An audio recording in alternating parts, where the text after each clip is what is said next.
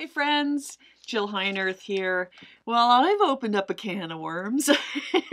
I've been doing these Ask Jill Anything videos in order to manage the volume of emails, comments, and direct messages that I get. And well, I seem to have found a way to get more. So so thanks everybody who's submitting some really cool questions online. I will try and answer 4 or 5 every time I do one of these videos. So here we go.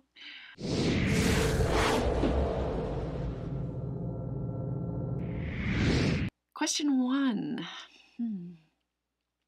How much more challenging is cold water cave diving? Is it only a matter of proper equipment and protection? Is there a psychological component? And that's from Shannon, comment on my Facebook page. Anyway, I would say that cold water cave diving is, frankly, an order of magnitude above warm water cave diving. I mean, first of all, just the thermal protection means that you end up with quite a bit reduced dexterity, range of motion, everything. So it's hard. It's difficult. It's like being, bound up in a straitjacket sometimes. And then with your gloves, whether you're wearing 7mm neoprene wet gloves or if you're wearing dry gloves, either way, there's a severely reduced dexterity, and so clips and reaching things is challenging. There's also the psychological component. As soon as you jump in the water, obviously it feels like you just chugged a Slurpee. And at first you're like, why am I doing this? Why am I doing this? Why am I doing this? And then you're like, okay, I can handle it. I'm used to it. I'm used to it. And then about 20 minutes in, you're like, I am so cold. I'm so cold.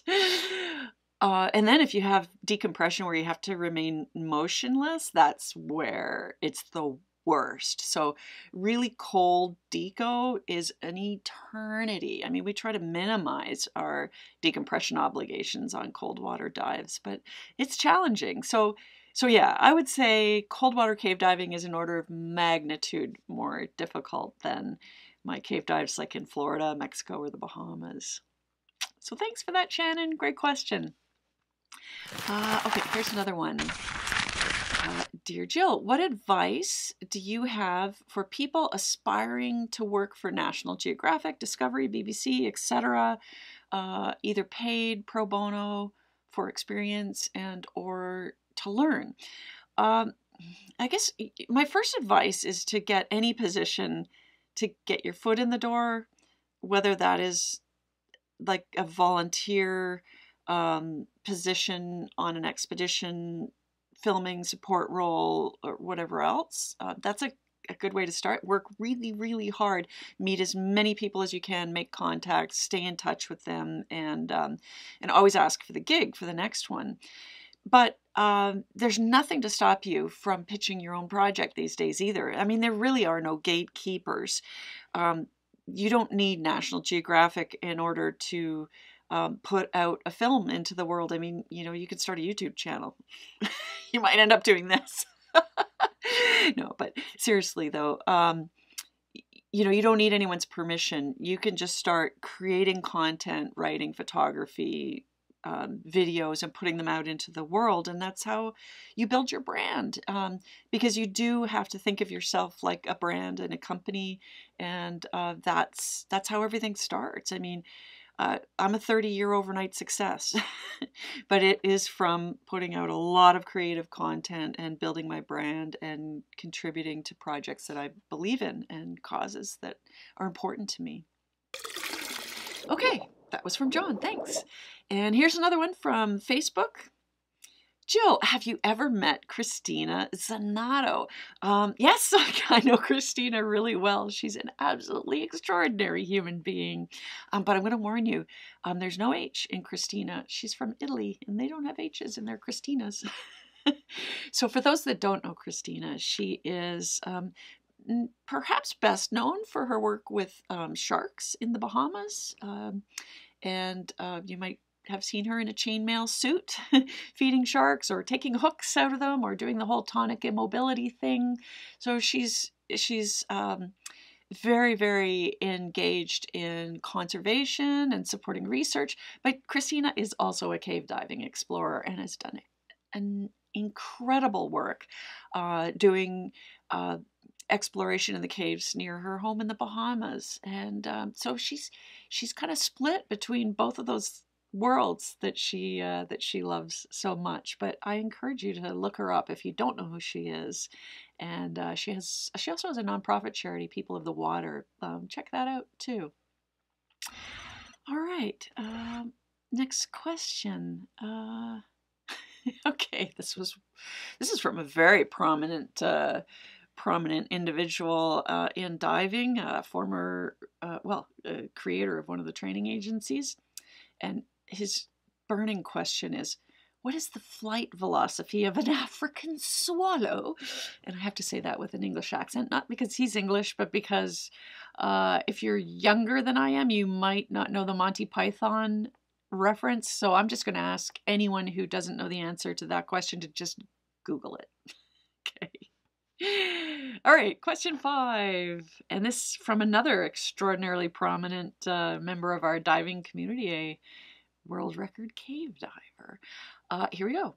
Dear Jill, what is the strangest thing in diving that you've ever seen?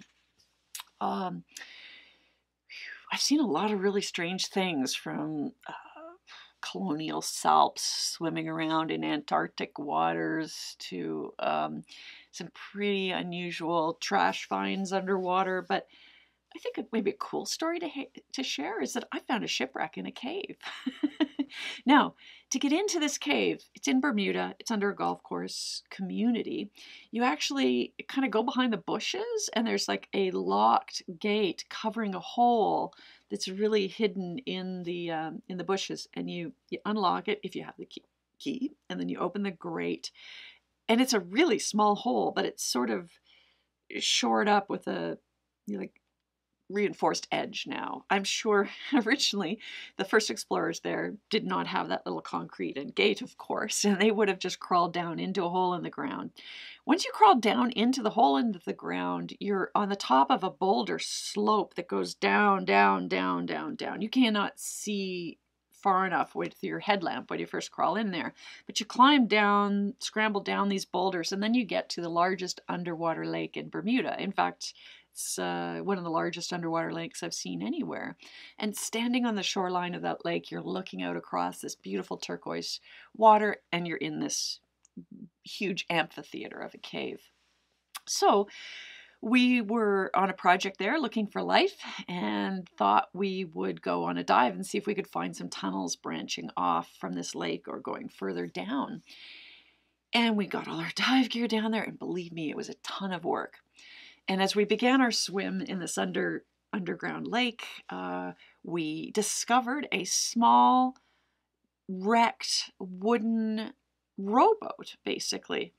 And it was very old. And I thought, oh my gosh, like, how did this get here? There's no other, entrances other than climbing back up that slope and out through that hole.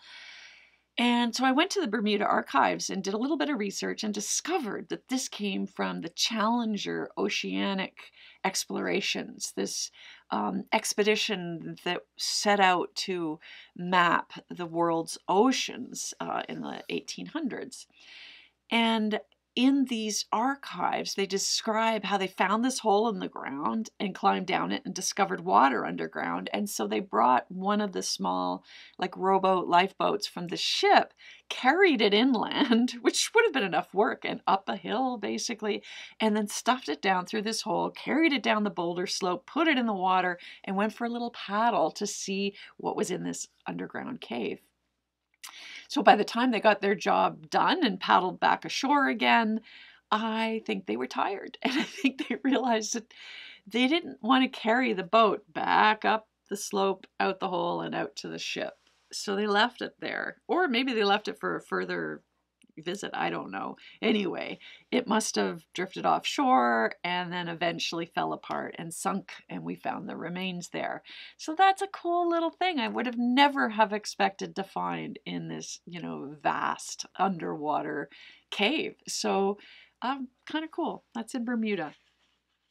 So that's 5 more of your questions. I'll do my best to keep answering more as you send them in. So reach out to me at intotheplanet.com or drop a comment in the feed, and I will periodically answer as many as I can. So thanks for joining me today, and I look forward to seeing you next time on Ask Jill Anything. Don't forget to like, share, and subscribe, and check out my other YouTube videos. Thanks. Bye.